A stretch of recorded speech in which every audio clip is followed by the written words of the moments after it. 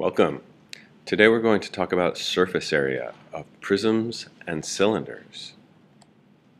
The surface area of a three-dimensional figure is the sum of the areas of all of its surfaces. One way to find the surface area of a space figure is to find the area of its net. Let's take a look at an example. Here's a rectangular prism. And the net of a rectangular prism, if we go to draw it, would look something like this. So if we were to fold that up, if that was made of cardboard, say, and we folded it up, we would get a box with dimensions of 6 centimeters by 5 centimeters by 4 centimeters. So our first job is to try and label the sides of this net with the proper dimensions and then calculate the area of each piece.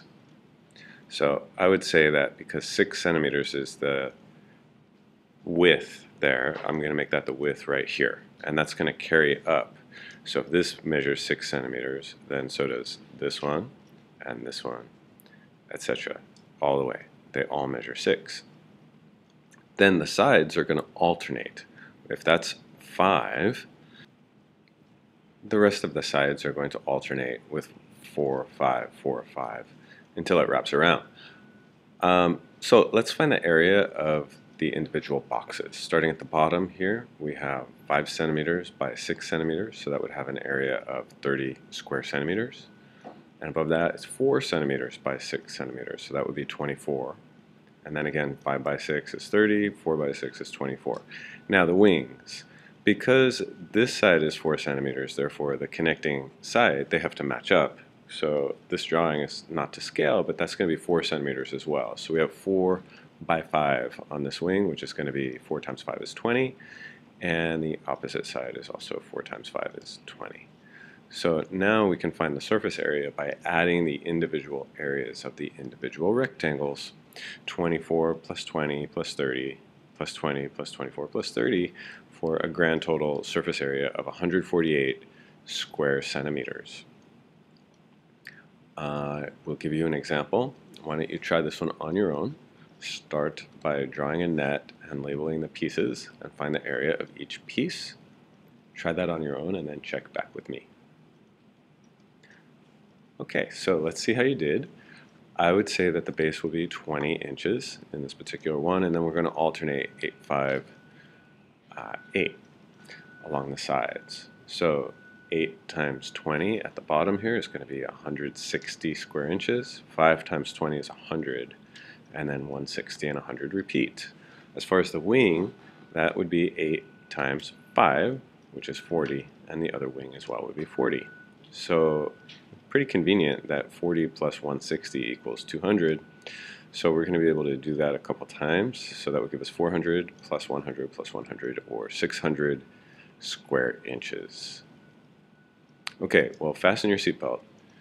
We're going to try an oddly shaped three-dimensional object here.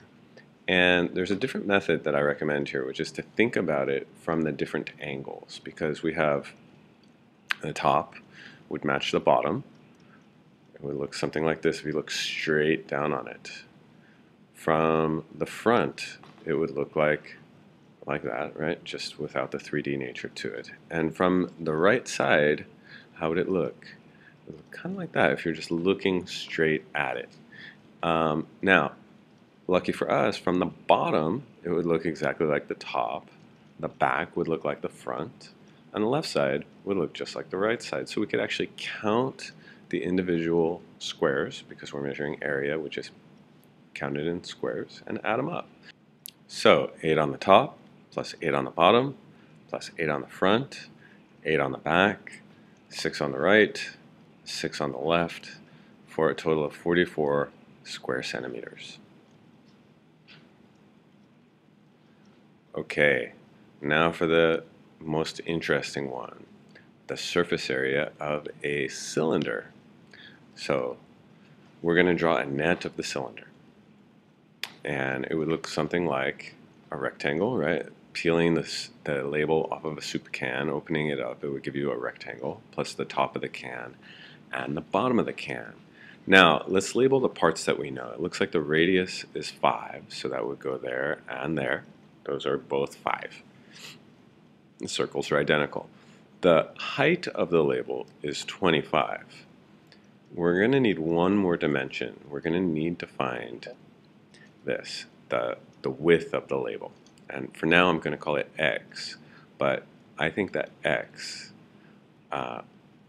well, I think it's going to be equal to the circumference of the circle because it would wrap once around. So if we could open up that circumference and lay it out flat, it would equal x. So we need our circumference formula. The circumference is what x will equal. And there it is, the circumference of that circle. So that's going to be equal to 2 pi r. So x is going to equal 2 times pi times the radius. The radius here is 5.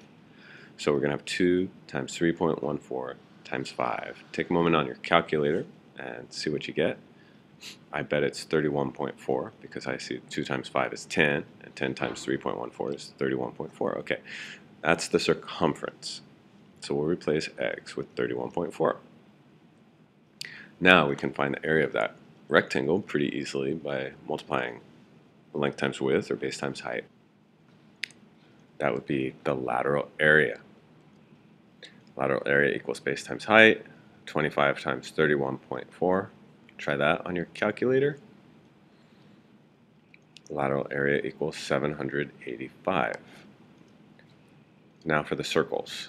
A circle area formula is pi times the radius squared. In this case, 3.14 times 5 times 5. 25 times 3.14 equals 78.5. And those areas can be written onto the diagram. Let's do that. The lateral area of 785, that 785 goes in the rectangle. The 78.5 is the area of both circles. And so to find the total surface area, we're going to add those three numbers together. The lateral area plus 2 times the circle equals the surface area. Lateral area was 785 plus 2 times 78.5, which equals 157. So add those together, we get the surface area is 942